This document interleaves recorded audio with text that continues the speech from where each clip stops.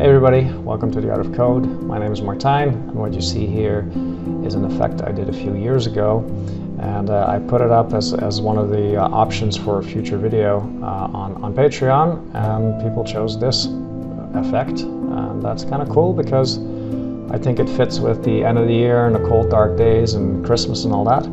So over the next two videos we'll be making this effect, so if that interests you, I invite you to follow along.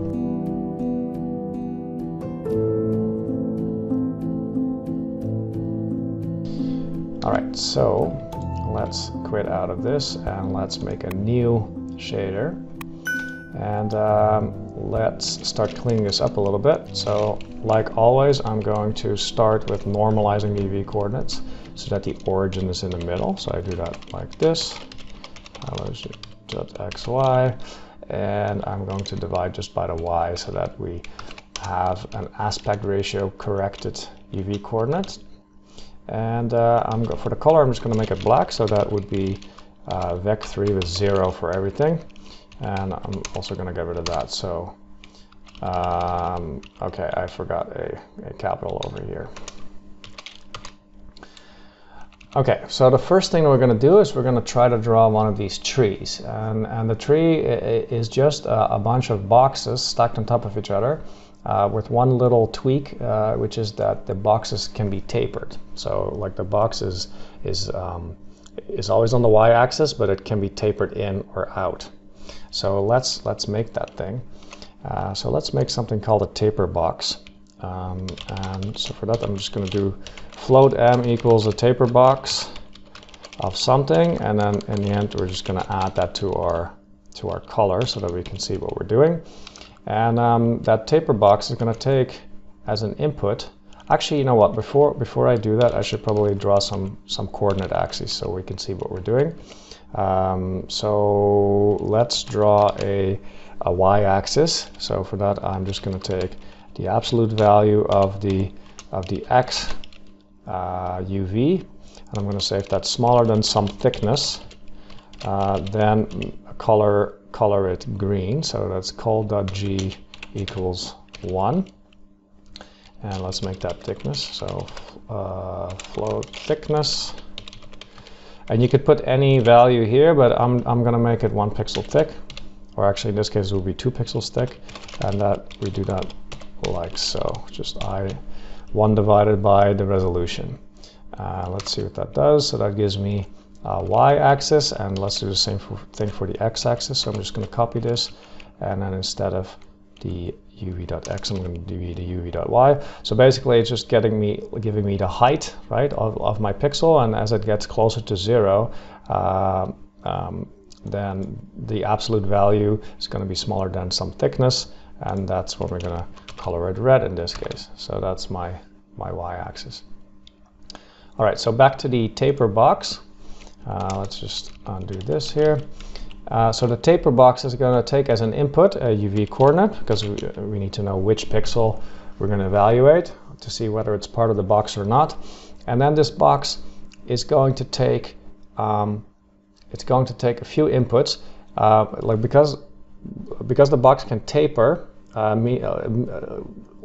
It means that it can have a different width at the bottom than it can have at the top. So those are two values. So let's say at the bottom we wanted 0.3 wide, and at the top we wanted only 0.1 wide. And then the next two parameters that I'm going to throw in there is where the box starts, at which height it starts, and at which height it ends. So the bottom, like the bottom and the top of the box. So I could say it starts at 0.1 and it ends at 0.3, let's say.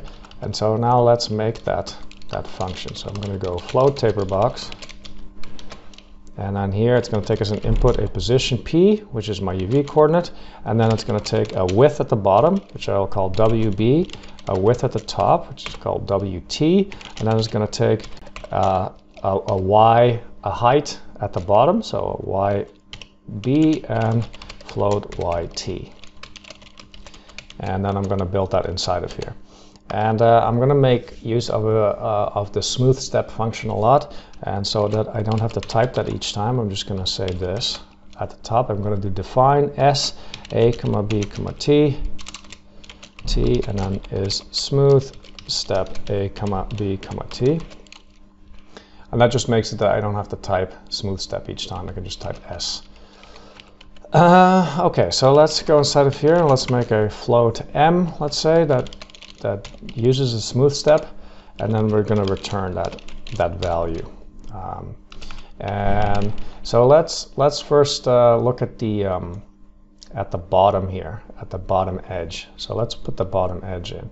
And the way to do that is I can say p.y, which is the y component of my pixel coordinate, minus yb. And then I'm going to put in two thresholds, one slightly below 0 and one slightly above 0. Let's just see what that does. So that gives me this edge over here. And because right now the white is drowning out my coordinate axis, let me go over here and multiply this by 0.5 so that you can see it a bit better. So that's the bottom edge. Now let's do the same thing for the top edge. So let me just move this. Oh, actually before that. So basically what it does over here, it just remaps this expression here, just remaps like to 0 when my p.y is the bottom edge, right? If it gets closer to the bottom edge, then this entire thing gets closer to 0. And because I have my edges on both sides of 0, you get this here. And the edges, I can move them out. So if I make this far, if I push that away from 0, then you'll see that my edge gets blurrier here. Okay, and we can make use of that. So let's also take that out here, and instead of hard coding it, let's just add it as a parameter. So I'm going to have a blur parameter as well. So I'm going to put that over here. I'm going to say float blur, and then over here I'm going to have to add that. So 0.0 whatever, 0.05, let's say. And so that does that, and now if I make it smaller, it's going to make it sharper there. Okay, so this is for the bottom edge. Now let's see if we can put the top edge in. So I'm just going to copy this, put it over there, and then here, instead of the y of the bottom, I'm going to use the y of the top. So let's see what that does. So that makes the edge higher. But for the upper edge, I want it to go from white to black, or from 1 to 0, as opposed to the other way around. Well, for that, well, you could either do this, you could do 1 minus over here, that will turn it around. But another way to do it is you can just swap these thresholds around, so that the negative threshold is the second one, and that will do that. So now we have a bottom edge, which is the first one, and a top edge, which is the second one. And now if we multiply those together, we get that. So that takes care of the top and the bottom. Now let's try to do the same thing for the left and the right. So let me go over here and let's copy that one more time. And then so for the left and the right, well, that would be a function of the x, right, of the left, right of the UV coordinate. So I do p.x minus the width at the bottom, let's say. So let's see what that looks like. So that gives me this edge over here. Again, similar to how we had it with the second one here, we want it opposite. Like I want the bright value close to the center and then go to black. So I can just turn these around. Okay, and now I could do the same thing for the edge on the other side, but because my box is always going to be centered on the y-axis, I can do it better, because I can just fold over this part, the left part of the screen, onto the right part. I can mirror it, and the way to do that is I just say p.x equals the absolute of p.x. And that just makes it that if my x is like minus 0.5, then it just folds over to plus 0.5. And that way you can get the other edge for free. Okay, and let's just multiply this so that we keep the top edge and the bottom edge, or we take that into account as well. All right, so now we have a box that is the width. So this is the width at the bottom, and then we have the width at the top, which should be that. So now we want to make it that at the bottom it is this wide and at the top it's that wide. And the way to do that is to make another variable. Let's just call it w for width. And go over here and let's make it float w equals. And so this w should be w, the width at the bottom when p.y is at the bottom, and it should be the width at the top where p.y is at the top. And And to do that, let's first make a function that I'll just write it here, that returns 0 where p.y equals the bottom, and it returns 1 where p.y equals the top.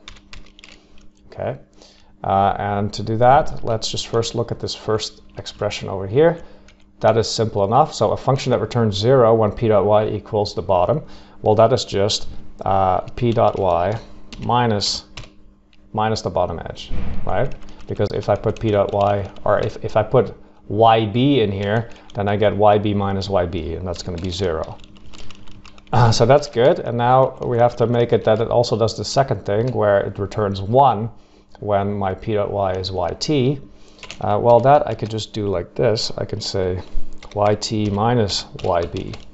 So I can just divide it by yt minus yb, because what happens now if I put yt, if I'm at the top edge, then this turns into yt, and then I get yt minus yb divided by itself. And something divided by itself is going to be 1.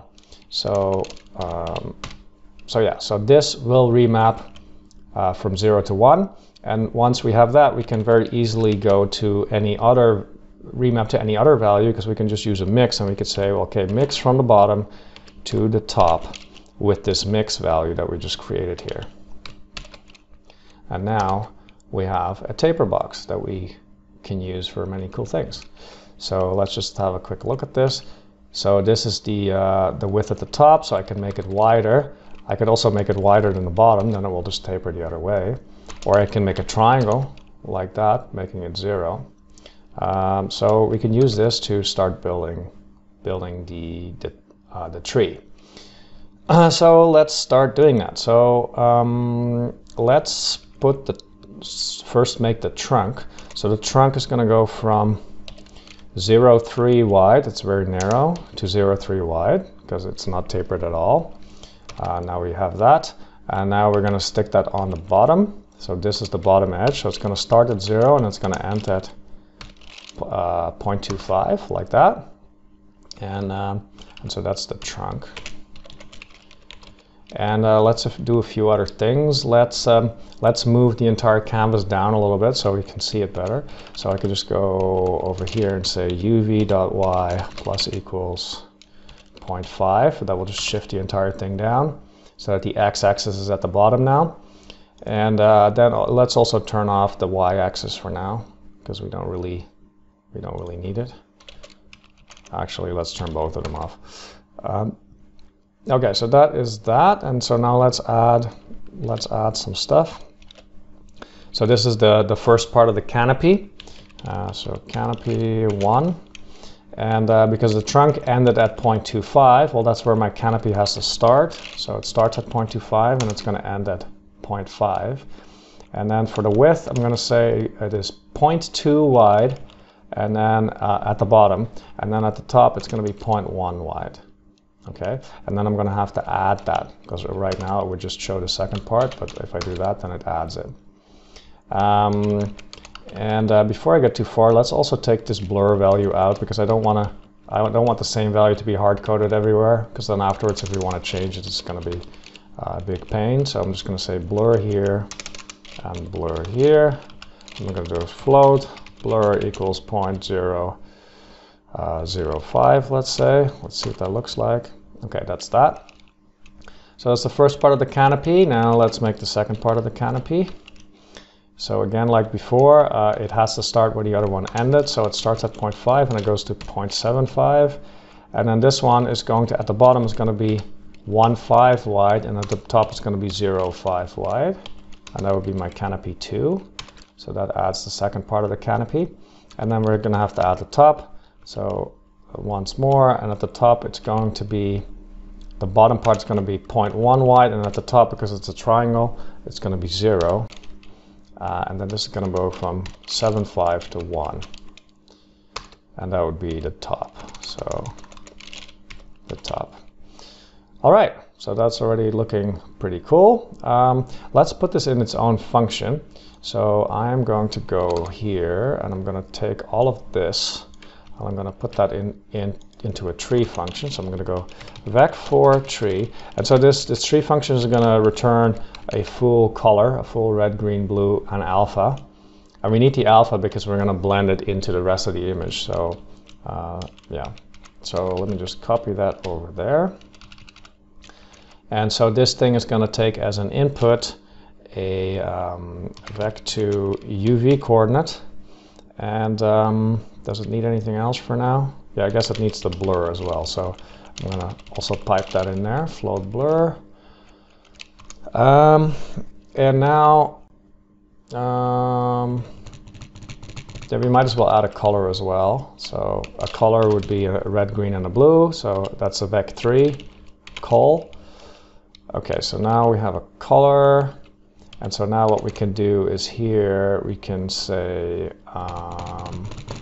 return vec4, which is the color, and then for the alpha I'm going to do the thing that we just drew. So that would be M. And let's just see if that works. And also over here, because we're going to use this color to like blend multiple things on top of each other, we need an alpha channel as well. So I'm going to make it a float 4 or a vector 4 instead of a vector 3. And then all the way down here, we don't have to do this anymore. We could just say that.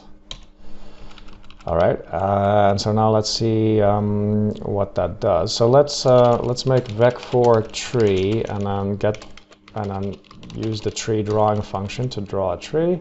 So we're going to stick the UV in there, and then for the color, I'm just going to keep it simple. I'm just going to say white, and then for the blur, I'm going to use that blur value there. And then once we have the tree, now we have to blend it into the image. And so for that, I'm going to do col equals mix of col and the tree based on the alpha value of the tree. So where the alpha is 1, it's going to stamp it on top, and where it's 0, it's not going to. It's just going to show the background. So that's tree.alpha here. And let's see what that looks like. Okay, now we can't do that anymore. So let's just do that. Okay, so that seems to work. And now if I wanted to change the color of the tree, I could do that. So I could say whatever, something like that. Okay, so now let's try to make this tree a little bit more interesting. What I want to do is I want to add a little shadow underneath, like here where the trunk is, like underneath the first canopy, the second canopy, and the third canopy. I want to add like a little stylized shadow. And so there are many ways of doing that, but in the interest of saving time, I'm just going to use the same taper box for this. So I'm going to say shadow equals, and then I'm going to add a taper box. So taper box of UV, and well, let's just put in some numbers now. So I want the taper box to be tapered the other way. So it's going to go from, let's say, 0.1 at the bottom to 0.5 at the top. And then that shadow, the first shadow, is going to be right here. So that is going to be, like the top of that is going to be at 0.25, and the bottom is a little bit lower than that. So let's say 0.15 and 0.25.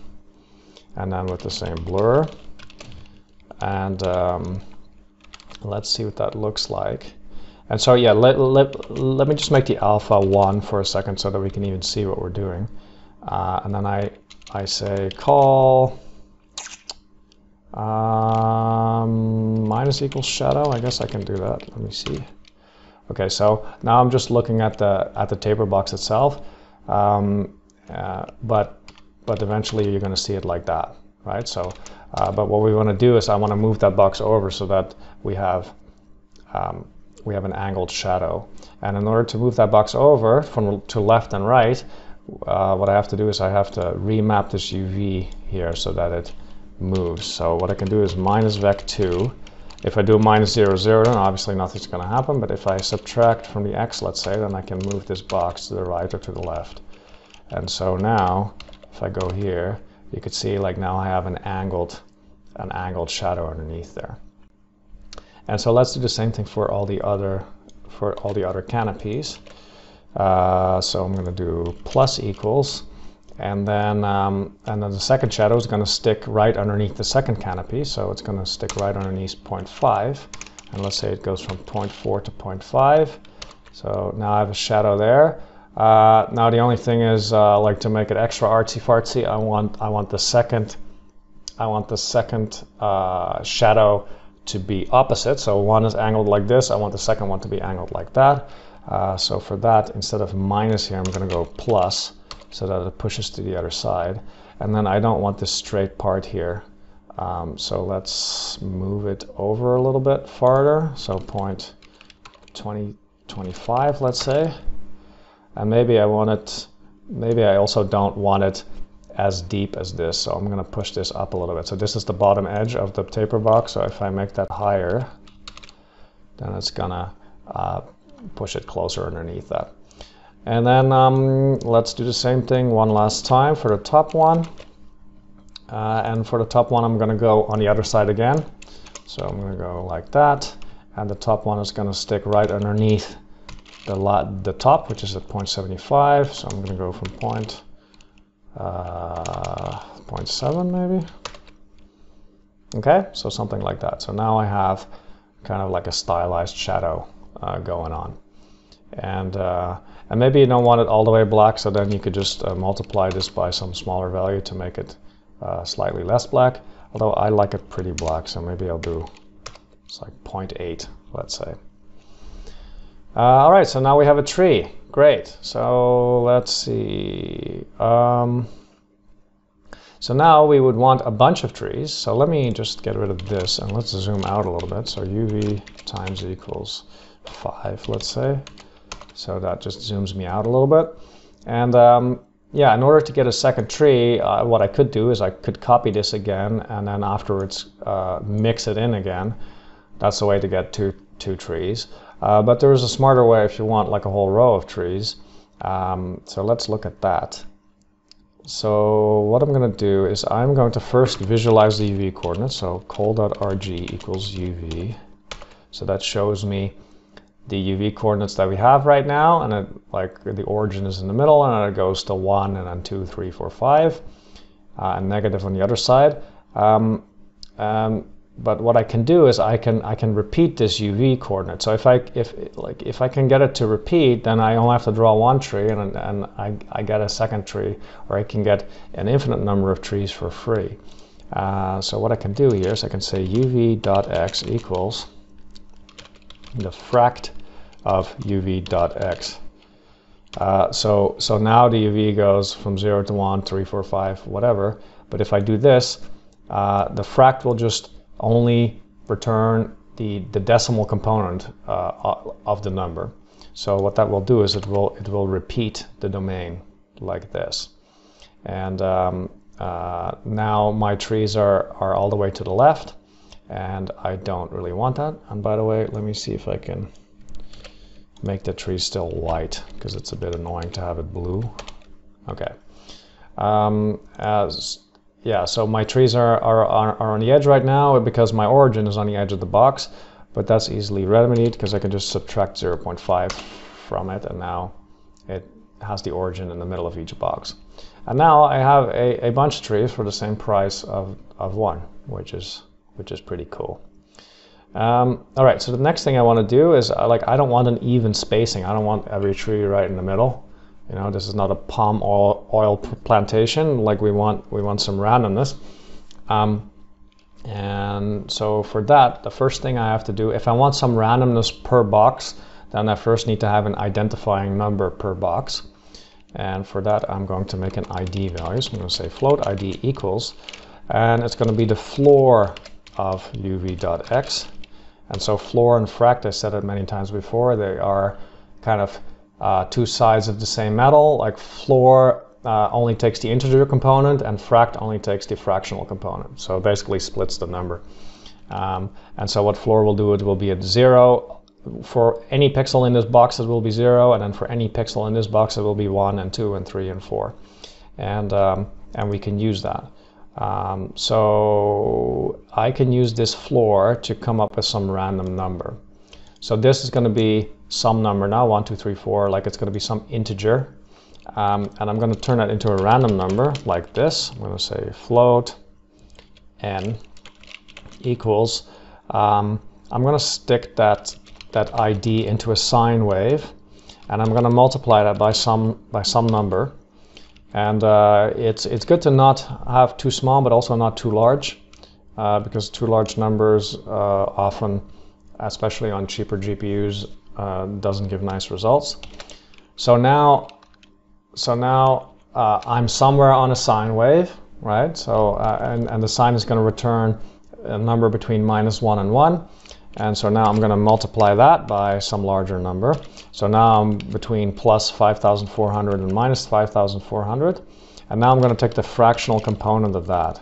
So now, like, I'm only going to take, or like, I'm going to get a number between 0 and 1 out of this.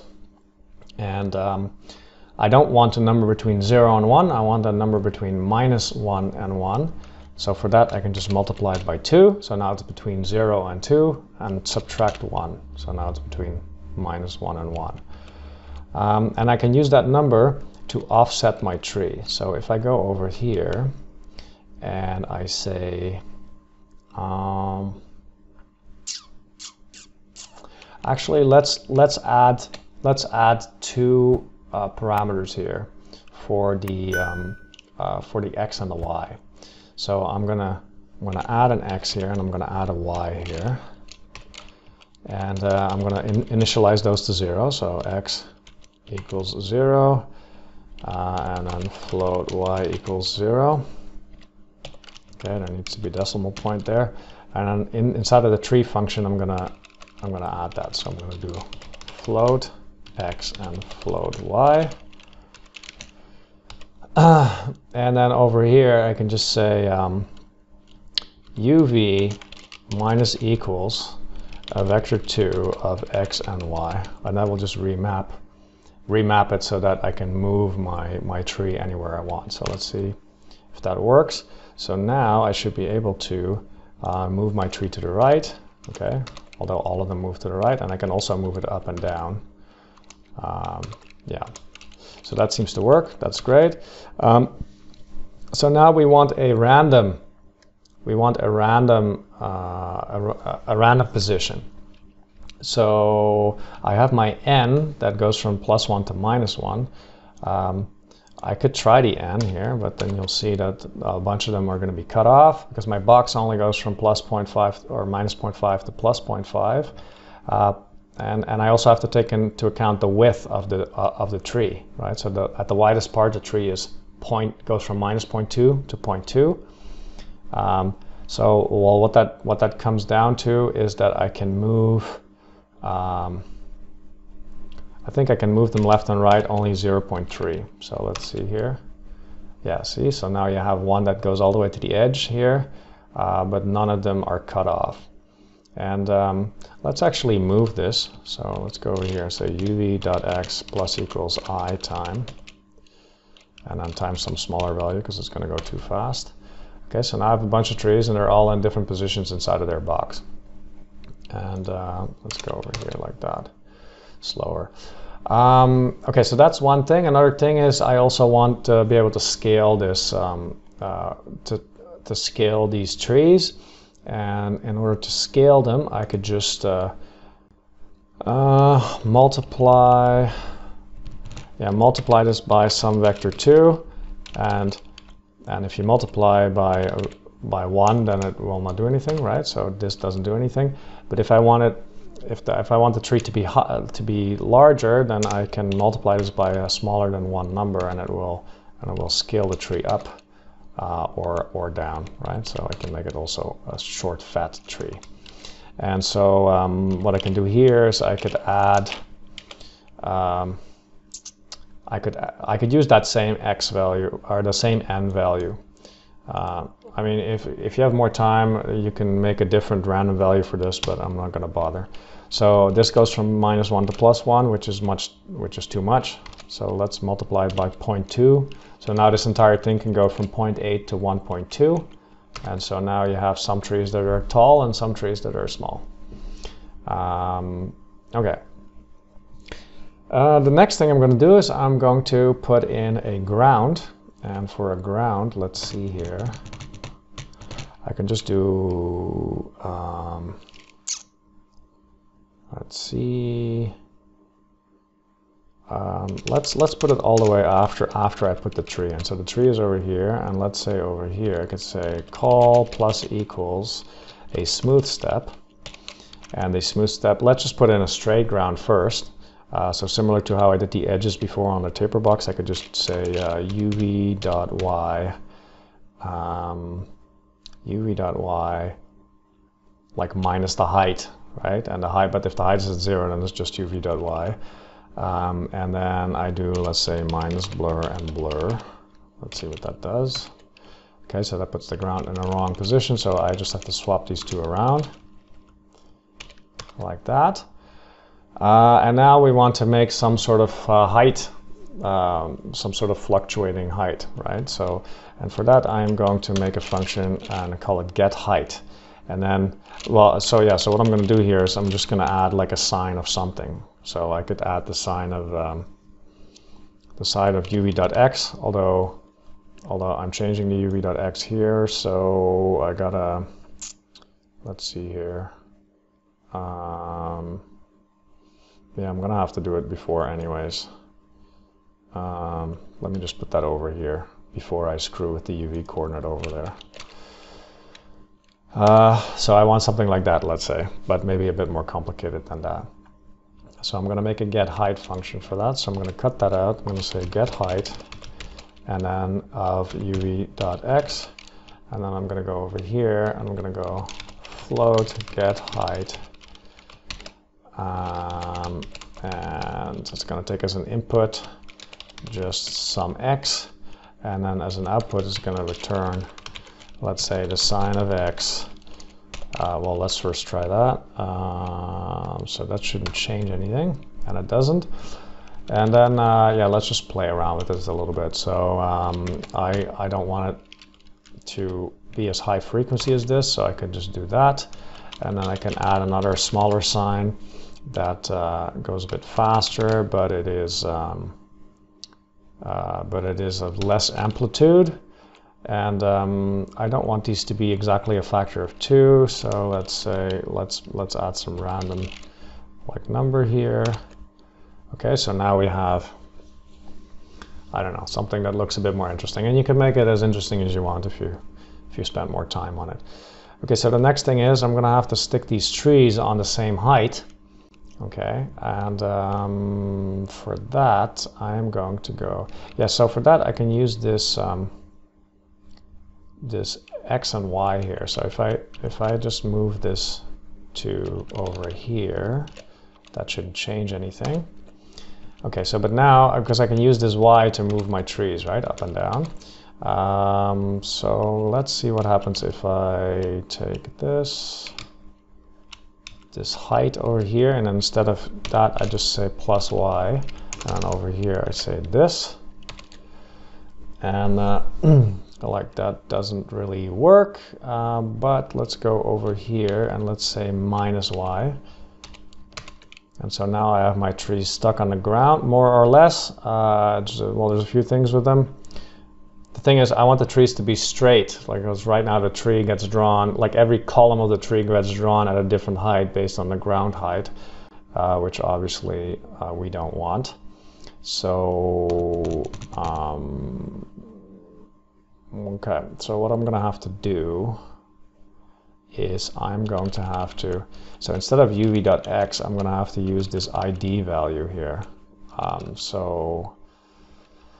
Okay, so here I'm drawing the ground, so this is the ground, this is the ground, and then after the ground I'm going to have to recalculate my y value to make sure that I get it for the entire box and not for every column of the box. So for that I could just use my ID, let's say, let's see what that does. Okay, so now at least we could see that the trees are straight, they're just not on the ground. And why is that?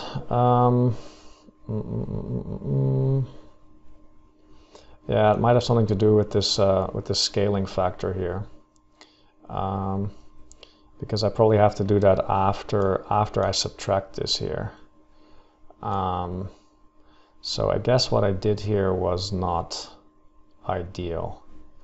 Let's take this out here and put it in front again. So I'm just going to take that, I'll take that out. I'm going to take that out over here. And then what I can do here is, because what I have to do is I have to do it probably beforehand. So I have to do it here. So here I can say minus vec2 x comma y. Let's see. Cross our fingers, hope it works. Okay, and then put a minus there. Okay. Yeah, and now one thing to note. I think it might be correct. I'm not sure. Yeah, maybe it still isn't. But the thing is, right now I'm taking the side of the box, and I have to take the middle of the box plus the x over here to get the right height. So let me see here. Oh yeah. Okay, so that seems to have put all of them at the right height. There's one thing is that the trunk starts exactly at 0, and if the ground is at an angle, then you can kind of see that. So let's make the trunks a little bit lower than 0. So here, this is where the trunk starts. So if I do that at a minus 0.05, then it will stick into the ground a little bit. Okay, so now we have that. So let's have a quick look at that. All right, so there we have one layer of trees. Okay, so yeah, I think I'm going to stop here for the first video. So the second video will be out in a week, unless you're a patron, and then you can just go to Patreon right now and find the second one. Yeah, otherwise this video is going to get too long. It's already 37 minutes, so see you next time.